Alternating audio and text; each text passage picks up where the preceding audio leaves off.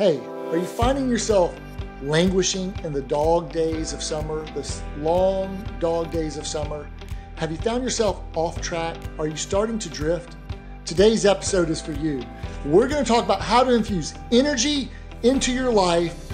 I'm going to talk about Ed Mylett's book, The Power of One More, and some other books that I like to get going, to get back on track, to create energy and to bring momentum back into your life. Let's go. Today's episode is for you. Welcome to Stories from the River, a show in which we go behind the scenes at Broad River Retail. Okay, guys, welcome back to Stories from the River.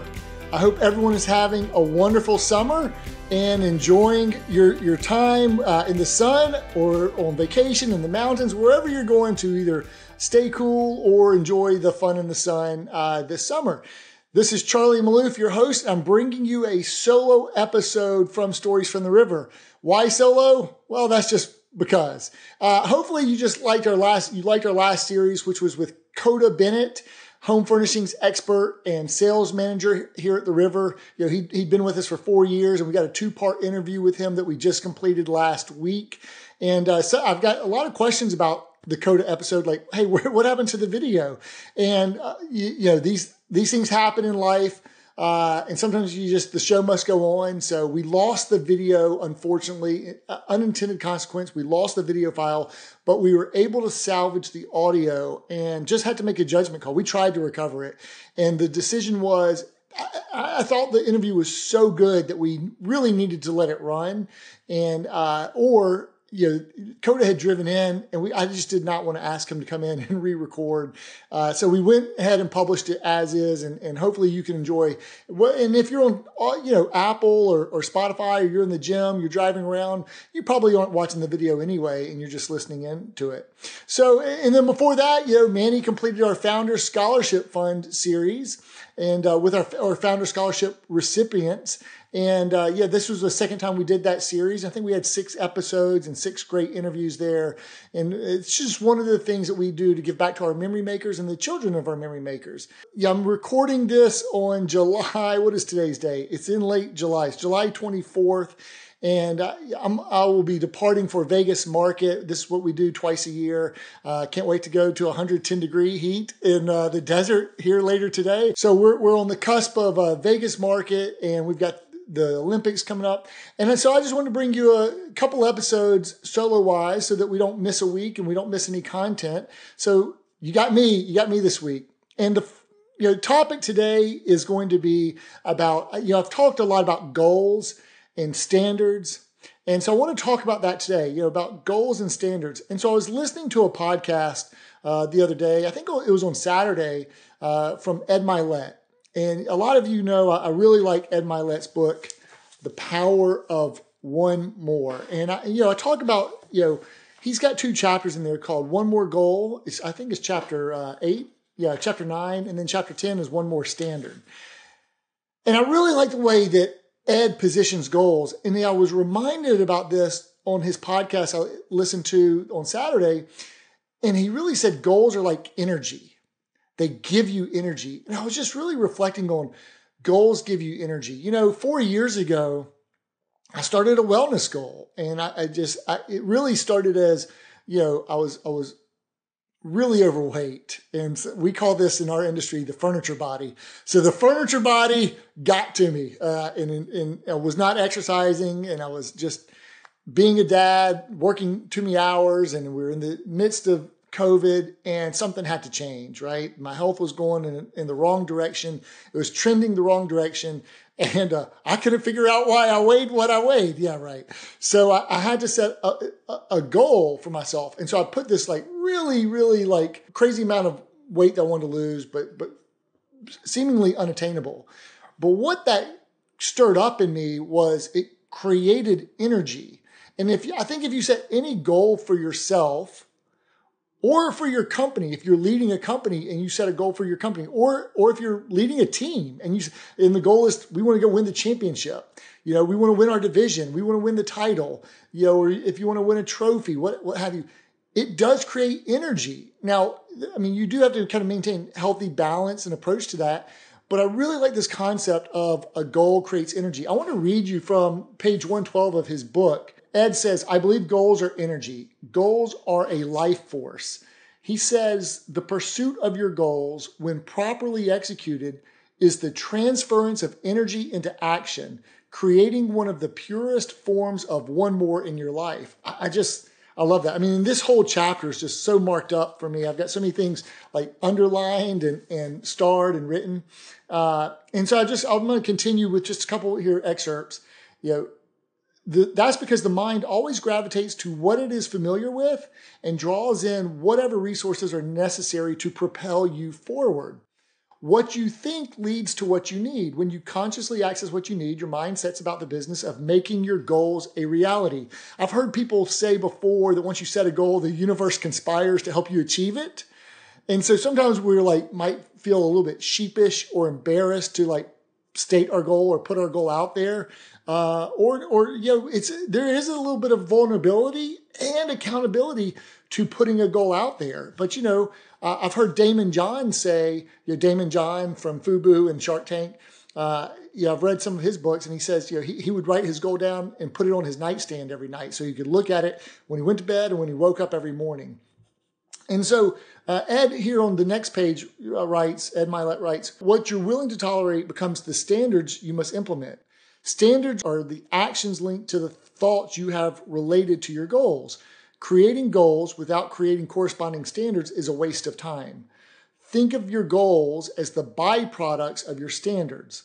Conversely, when you put the proper standards in place, you have a much better chance of achieving your goals. When you put the proper standards in place, you have a much better chance of achieving your goals. I'm going to get to standards in 1 second. And he goes, for goals to be meaningful, they must be difficult and challenging. However, you can control your standards because they are internal and rest entirely on you and how much you're willing to invest. This whole deal about goals being energy and goals being a life force, to me, is so compelling. Goals are all about change. That's why your goals need to challenge you. If they aren't challenging, then they won't change you. And then he goes on to write, the more emotional you make your compelling reasons, the more energy and resiliency you will attach to it. So, you got momentum goals, stretch goals, shorter term goals with immediate payoffs, longer term goals with bigger payoffs.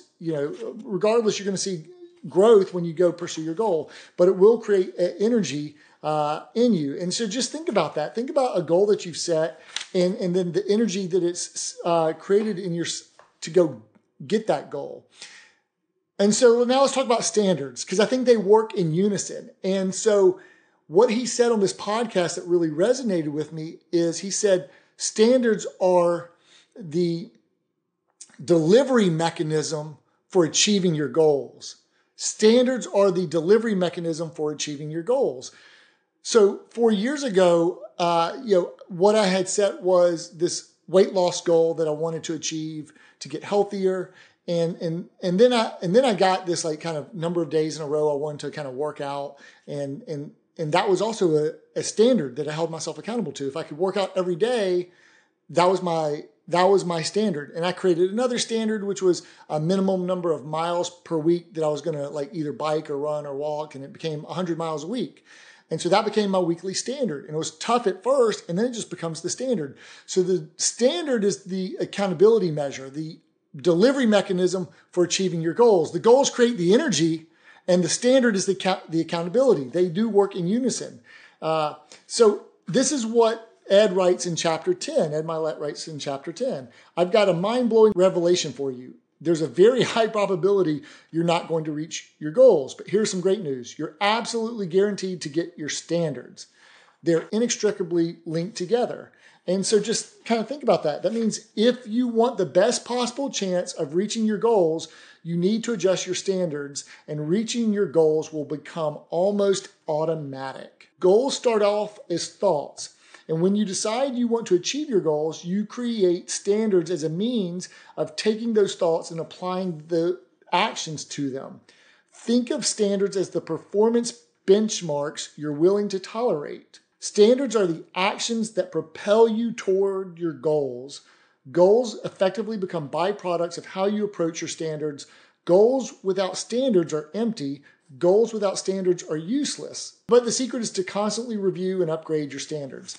So that's it. As you're starting in pursuit of your goals, kind of reflect on your standards. Give yourself some latitude. Like, hey, you might miss something, and that's okay. But to activate the changes meant for you, there must be a conscious decision to take only what you think is valuable and apply it in a thoughtful way to create your unique standards. So there's just so much here. Highly recommend this book. Standards are most valuable when they are precise, is another thing that he writes. And goals without standards are just a bunch of rudderless thoughts and words. I love that statement. They're only unattached desires that will never materialize unless you pair them with the right standards. If you've created goals and fallen short, it's because your standards are not congruent with your goals. Here's something else that is truly liberating. When you set the right standards that match your goals, your life becomes much less stressful. That's next level thinking and a next level standard. It's also a championship standard. The difference is so subtle, but it separates the greatest of all time from the rest of the world. And this is what he's talking about, Coach Nick Saban. He says, we'll practice not until we get it right, but until we can't get it wrong. There's so much great stuff here about goals and standards, and worthy goals and corresponding standards are not supposed to be easy to reach. So that's a lot about goals and standards, and I'm just going to read just a couple more sentiments here. I love this one because you've heard the statement, comparison is the thief of joy. The only person you should be comparing yourself to is you. It's you versus you. You versus yesterday's version of you, or you versus the potential that you can become. And I think people have amazing God-given talents, abilities, and potential. And so, you've heard me say this phrase I really, really like from Mark Batterson. And let's see if I can remember it on the fly. It goes, our potential is God's gift to us.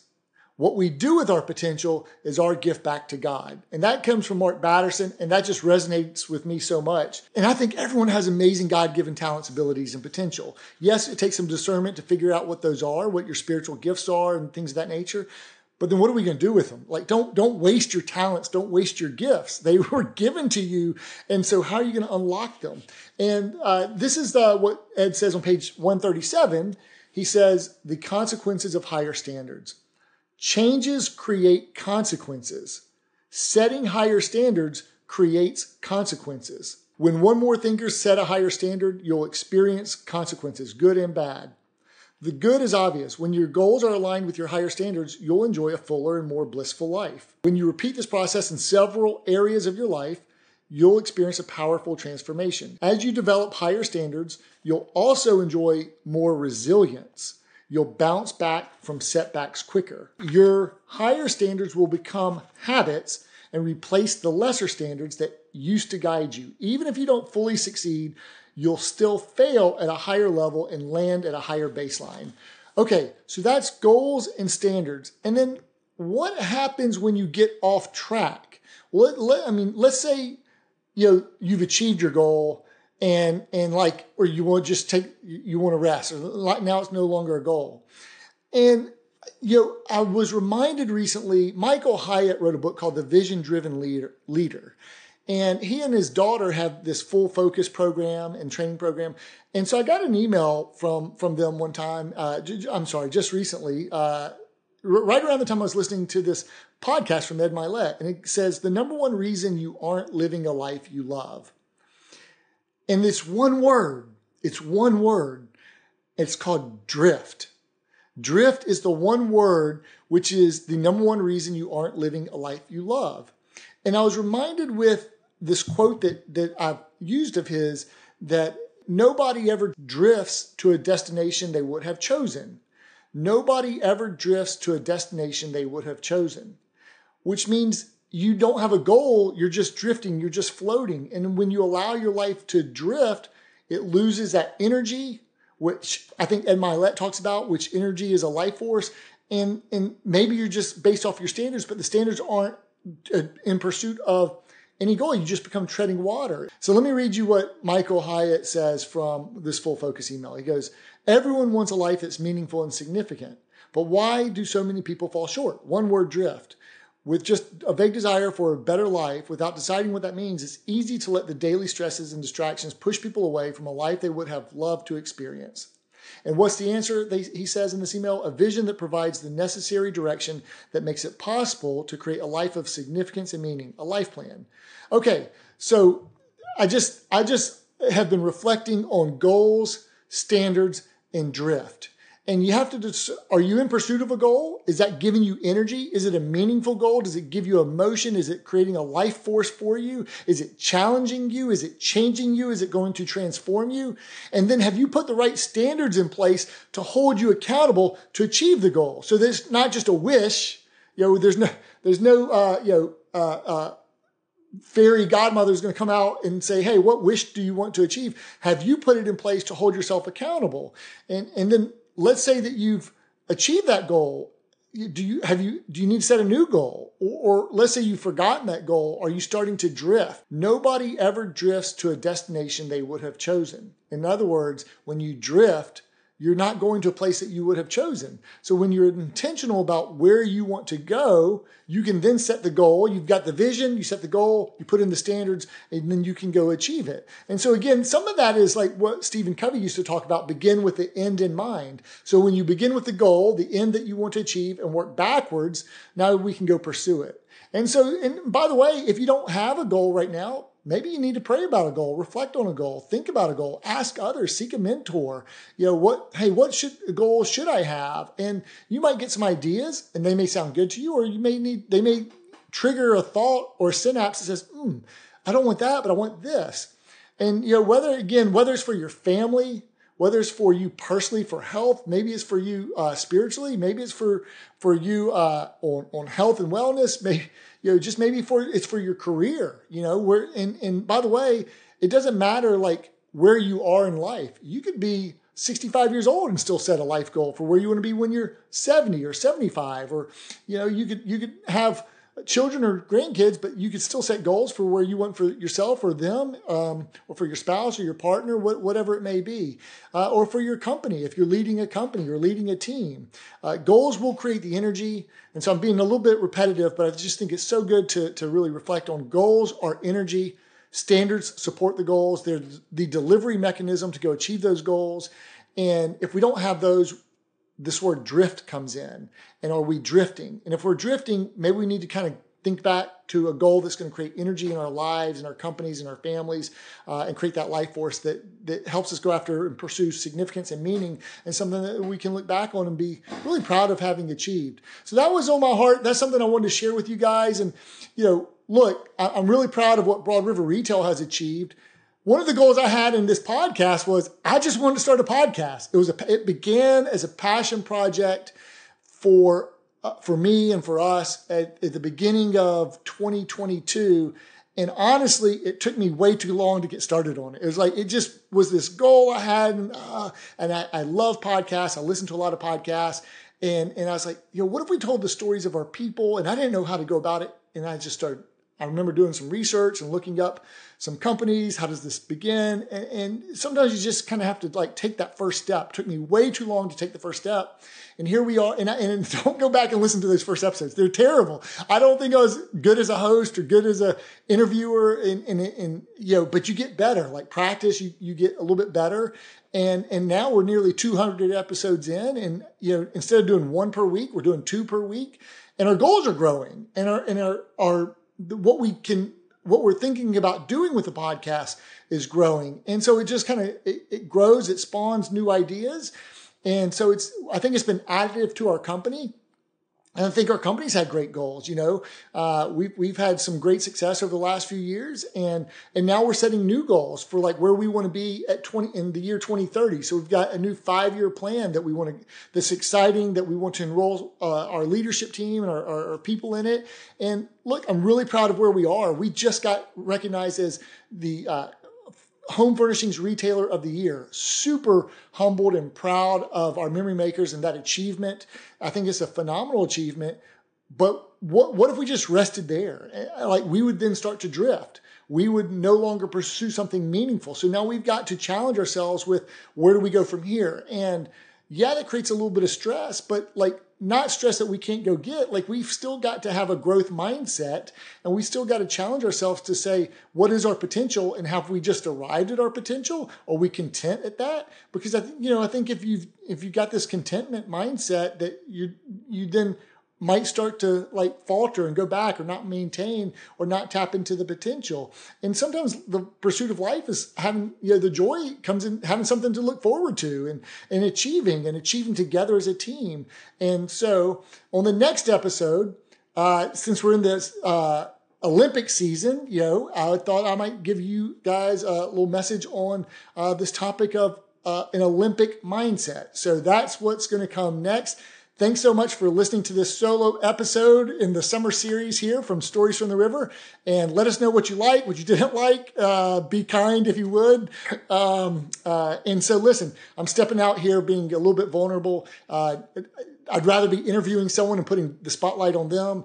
And but anyways, we need to get content produced because our standard now has become 2 episodes per week. So that's the standard to produce a high quality podcast. And so that's what it's got to be. So the show must go on. Thank you guys so much for listening in. We've got some loyal listeners, and hopefully you can set a goal that's super meaningful for you and a standard that you can hold yourself accountable to. Hey, text me, email me, let me know what your thoughts and ideas are. I love to kind of get in these text chains with folks and go back and forth because I drive energy from that as well. And so I wish you all the best, wish you all well. Thanks for listening in. Come back Thursday for the talk on Olympic mindset. And mash that subscribe button, Apple, Spotify, or on YouTube. And we appreciate all the feedback. Feedback is a gift. And I'll see you next time here on Stories from the River. Thank you. Thanks for listening to Stories from the River. To check out more episodes, visit storiesfromtheriver.com. Join us again next week, and remember to like, rate, and subscribe to the podcast.